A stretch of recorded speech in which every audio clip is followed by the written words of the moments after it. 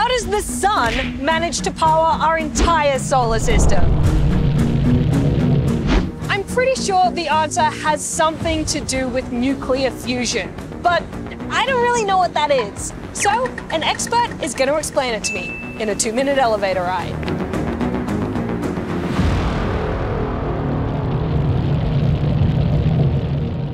Hey, Hannah. Hi, Rat.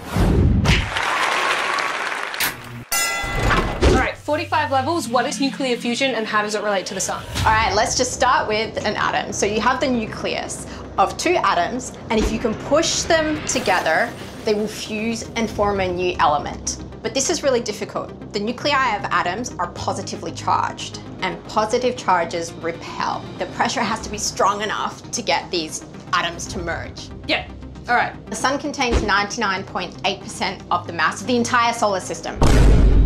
And all of it is basically hydrogen. Okay. So you've got this huge mass bearing down onto the center. Why does it push into the middle? Gravity. Okay. This pressure overcomes that repulsion. They undergo a process called quantum tunneling, but that's another lift ride. And the hydrogen fuses into a new element, helium. Oh my gosh, we're already halfway through. Okay, this is high pressure. Okay, so Exactly. is that like, because the sun's burning, isn't it? It is not burning, so it is fusing. It is fusing. And is that like burning? No, burning is the chemical combustion. Okay, but fusion causes heat and light. It does. We get energy out of this reaction. Right.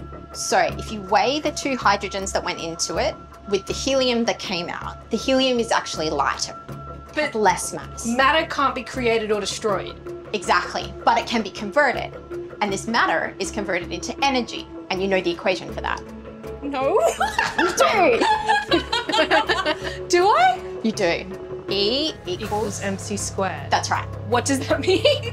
So it means energy and mass are interchangeable and they can be converted from one to the other. And in the case of the sun, this mass is converted into energy. This is mostly in the form of light and heat. Ah, so the nuclear fusion causes the sun to shine. That's right. So that's why like nuclear fusion reactors is a thing that exists. It doesn't exist. We haven't been able to harness fusion yet. Nuclear energy is fission, the splitting of an atom. Fusion could be better if we can manage to recreate the conditions inside the sun on Earth. It would be a much cleaner way to produce energy. And we have literally a limitless source of hydrogen. That seems really hard to make that much pressure though. That's the challenge. Oh, well, maybe someone will eventually figure it out. Thank you, Hannah. Thank you, Brad.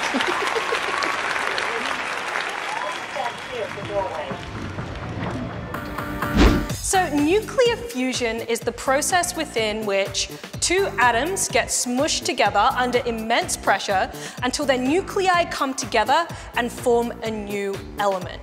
Now, in the case of the sun, this is happening with hydrogen to form helium.